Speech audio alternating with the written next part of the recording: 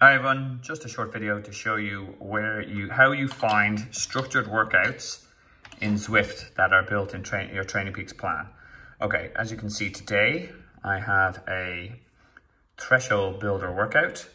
It's key to note that it'll only show if it's scheduled for today, and it's also if it's written in power. Okay, so those are two requirements that it will be shown in Zwift. Okay, so there we are. It's in my Training Peaks plan. I've already linked this with Zwift, so it should automatically show, and I'll show you how to find that session in your Zwift.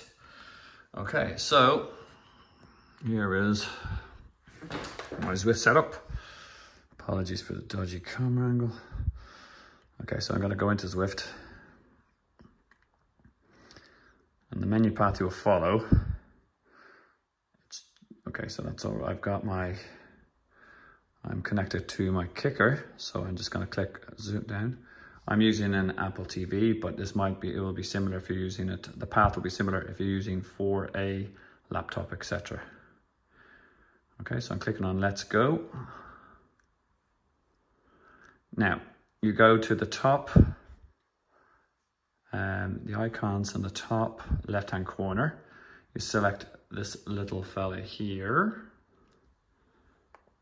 enter, and then you go and select custom, and then we're going to scroll over and select the Training Peaks folder, where it will find anything that's been selected for today. So it has threshold builder here, so I'm going to select this guy here.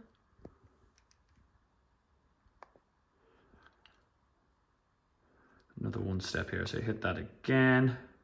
It's going to ask you where you want to do your, I don't really mind, so I'm going to select Watopia, and I click Start Workout. And as you can see, that's loading.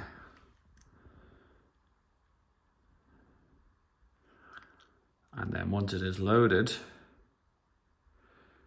you will see in the top left-hand corner all the numbers and targets you're to hit for your wattage, etc. Here you go, there.